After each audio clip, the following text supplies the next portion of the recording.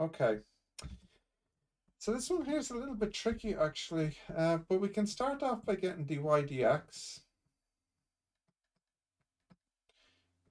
So it's the bottom squared, the bottom times the top minus the top times the derivative of the bottom.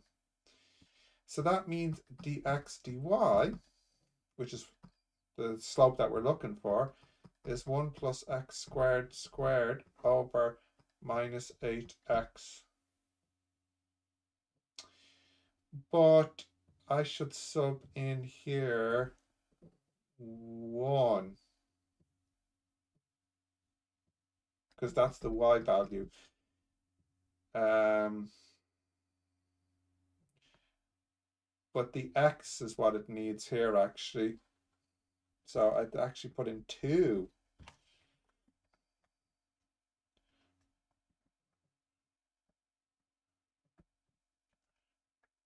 So that's minus 25 over 16. So y minus y1 equals m times x minus x1 minus 25 16 x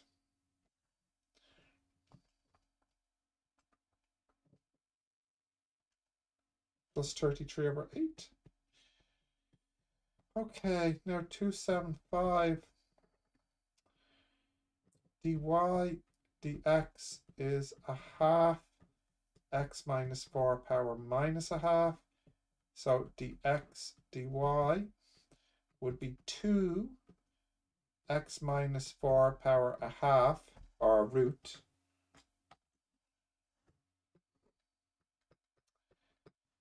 And this is when it's 8.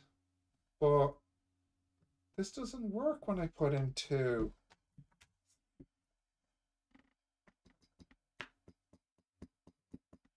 I'm a bit perplexed. 275. 275.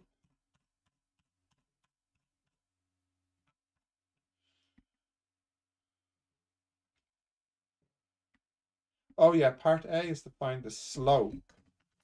So I should highlight that. So the slope, that's it there. And then the line. And then with 275 got a 4. 4. Now I think you can get a 4 if you put x is 8. But so does that mean that I'm thinking about the role of x and y the wrong way here?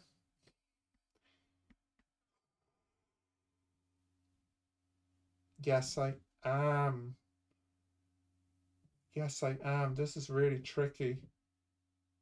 This is really tricky. So actually, it is a 2 here.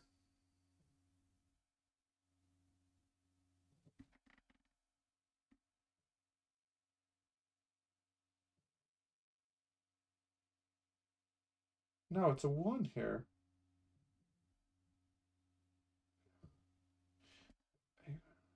Yeah, but why is it a 1? And not 2. I'll have to think about that. Okay, so if you have a graph,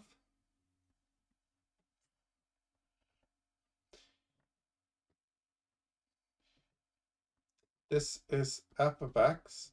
So this point here, for example, would be x f of x. And then if we have our inverse graph here, this is f inverse x. And this would be the graph x, f inverse of x. So this is the value here.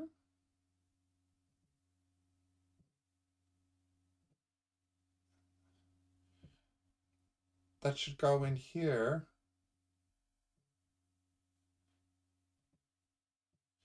But you see, this is normally y.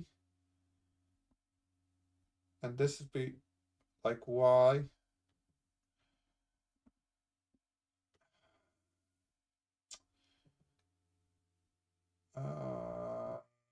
this has this. Ah, this is really melting my brain. Why is it the 8 that goes in and not the 2? So here, this should have been 1. So let's correct this one. Let's see.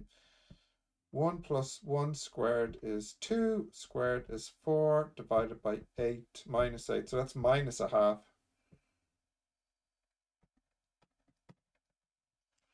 So let's correct this.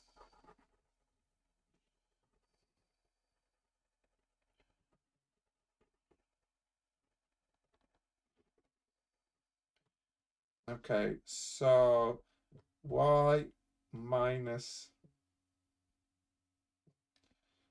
y1 equals m times x minus x1.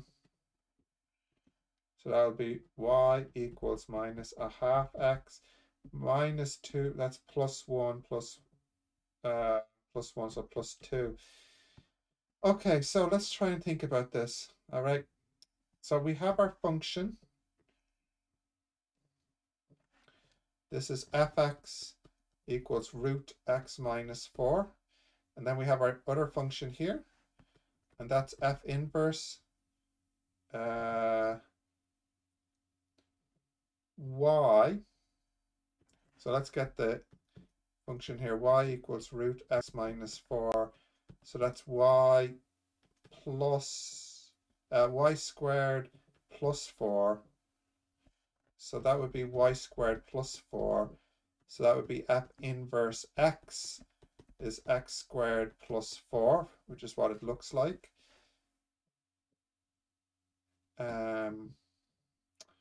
So if I wanted the tangent at like 2, that would be f inverse of 2.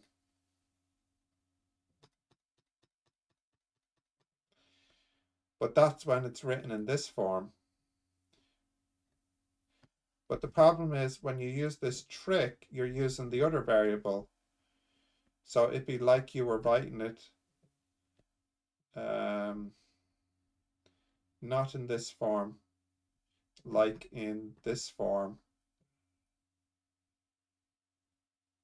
Yeah. I'd have to make this, yeah. I can kind of see it, but I'm not 100% happy about it. So like if you calculate f inverse of 2, that would be 2 squared is 4, that's 8. Which is right here, 2, 8, yeah. So the derivative then,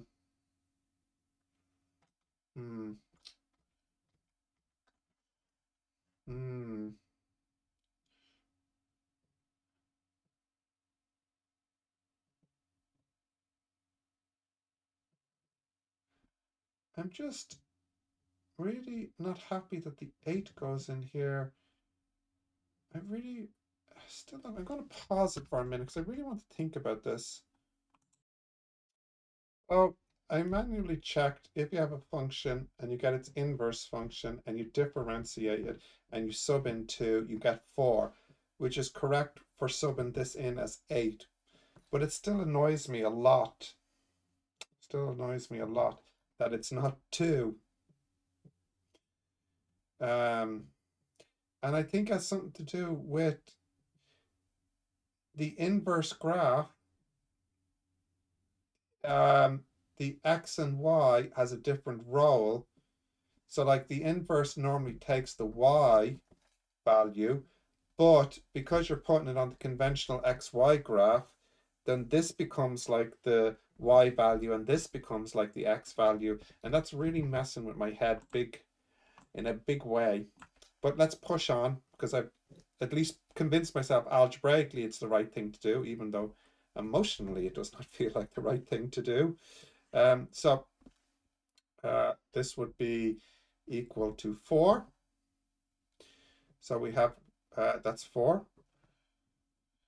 Y minus y1 equals m times x minus x1. Y equals 4x minus, oh yeah, that's it. And that's the answer at the back. So we're doing correct work now. 276 dy dx equals 4 x cubed plus 1 cubed 3x squared. So dx dy would equal 1 over 12x squared x cubed plus 1 cubed. But we have to put in 1. So that's kind of convenient because that's 12. Oh, it's a little bit messy. 12 times 8. So 96. So y minus y1 equals m times x minus x1. So that's y equals 1 over 96x. Okay. 5 over 6 then. Okay, 277. So dx dy would be 1 over minus 3x squared minus 1 subbing in 2.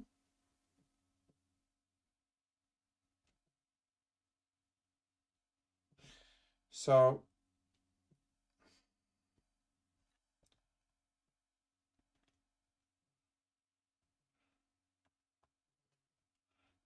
that's minus 1 over 13. Let's check it.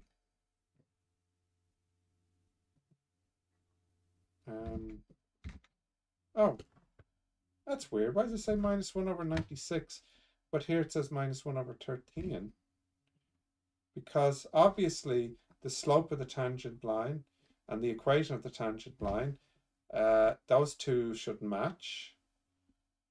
So that's a bit weird. Let's continue, see what happens. So y minus y1 equals m times x minus x1.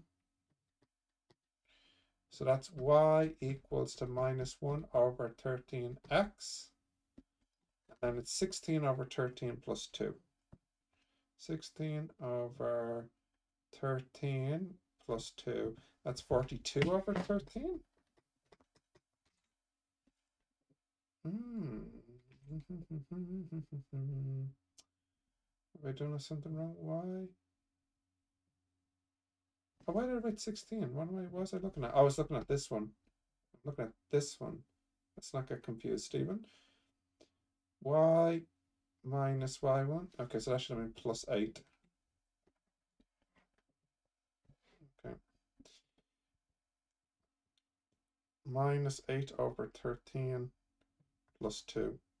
Yeah, 18 over 13.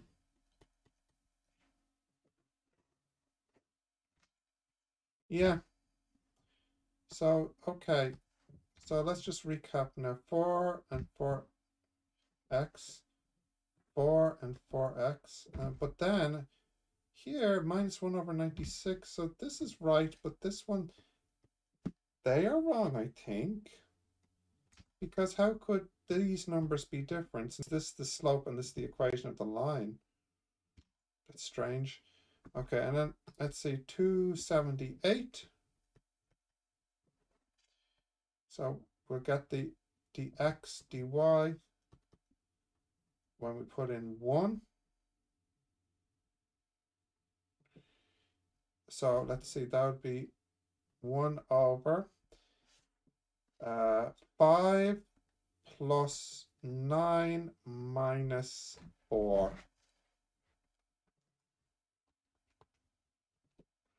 That's 1 over 10. So then it's y minus y1 equals m times x minus x1. So finally we get y equals 1 over 10x, and then it's 8 over 10 plus 1. which is plus 9 over 5. So it's just 277. Let's check the errata list to see if that's listed. The good news is that is listed, but what's confusing me is it says it was corrected spring 2021, but at least in the version of the book I have, it wasn't. And yes, it's funny, I thought the same thing too, whoever wrote this, that I think they were mixing it up perhaps with the last one.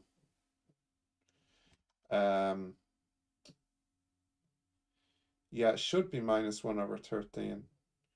Yeah, and that would match up with B, and I would agree your hypothesis is sound. So yeah, that's their mistake, it would seem. But I'm not sure why the book doesn't get corrected when it says it gets corrected. Maybe yeah, something's not quite working out for them. Anyways, all right. That's that exercise. So let me just. I didn't like that one, to be honest. And it's funny because I think I remember I was thinking it wouldn't be that bad, but just getting the X and Y mixed up's a real ugh. Yeah. Okay. Find dy dx of the given functions. Okay. I'll do that next time. And then some more. Not too many tech questions. All right. The end is in sight for this section. Right. Thanks for watching. We'll leave it there for today, and I shall see you all next time.